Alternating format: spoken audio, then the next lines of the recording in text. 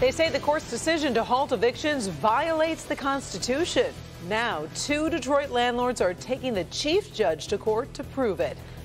Good evening. The current ban on evictions lasts until October 3rd. But now 2 landlords are suing, saying it's equivalent to the court taking private property. Grant Herms joins us to break down these legal challenges, which were bound to happen. Grant.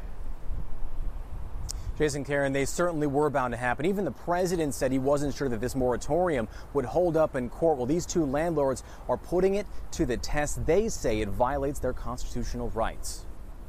Inside the new filings, one of Michigan's first challenges to President Biden's extension of the eviction moratorium. According to the lawsuit, landlords JPA Holdings and Sandeep Gosal are suing the 36th District Court and its Chief Judge, William McConaughey, for upholding the moratorium, which expires October 3rd, calling the ruling government-authorized invasion, occupation, and appropriation of the property owner's property, contrary to their constitutional rights, saying they want, quote, just compensation for the deprivation of their property rights. Both landlords say they started eviction proceedings at separate houses in Detroit more than a year ago, but pandemic eviction prevention orders stopped them from evicting their tenants.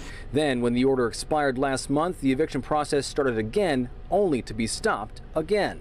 The lawsuit comes just a few days after the leaders of Michigan's legislature called on Attorney General Dana Nessel to sue the Biden administration as the state is struggling to get hundreds of millions of dollars to renters and landlords. Local 4 did reach out to both the chief judge and attorneys for the landlords, but did not get a response back. Now, this isn't the first case in the country to test this new moratorium. Just a few days ago, a federal judge in Washington, D.C. upheld the eviction ban, which could be an indication on how this case is going to go. Back to you. Yeah, Grant Herms reporting live for us tonight. Grant, thanks.